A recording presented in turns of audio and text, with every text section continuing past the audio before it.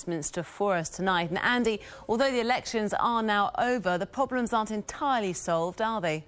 Certainly not. Well, as you say, Andy, they're all in Mexico this evening. Very nice indeed. So what can we expect from the likes of David Cameron and other European leaders? Well, a police officer has gone on trial accused of killing.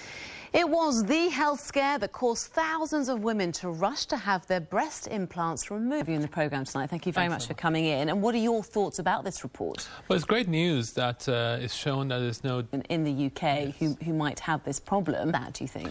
I think they're just poor manufacturing. It felt cheap, is that right? Yeah, they felt a bit cheap to me, but... Even if they've not ruptured, and for example, if I had a PI pain... The problem is, if they do rupture, taking them out... Private practices will make of your recommendation. Well, I mean... Is that how many companies aren't complying? They're sort of... In one of those clinics that you're not happy with, what are their legal rights? Now, if you didn't know already, there is just 24 hours to go until England's biggest match so far at Euro 2012. They face co-host Ukraine on their home turf in... Break, don't go away.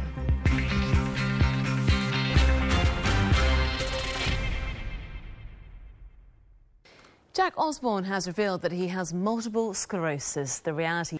It's barely a fortnight since she performed at the Jubilee concert and, of course, Politan, Susie Cox, and a good TV series as well.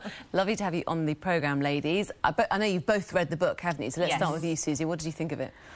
Yeah, it was... Because it's not exactly fine literature, is it? No, yeah, I read it with a slightly different weekend on my own with it, thinking this might be quite fun. My husband was like it was actually very personal, and that's what's interesting is...